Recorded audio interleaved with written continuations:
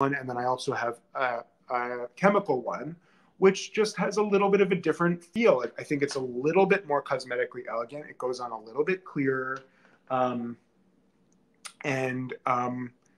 know, it might smell a little bit better, a little less like sunscreen, and that's the benefit of getting chemical blockers.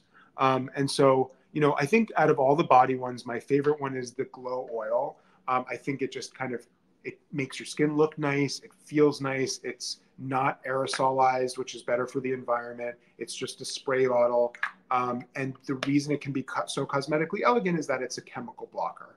But I'm confident in all of these chemical blockers that they use, avobenzone, homosalate, octisalate, etc. And so, you know, you should consider them safe, and you should use these so that you prevent skin cancer from a known carcinogen, which is sunlight. Another place not to neglect with sunscreen is the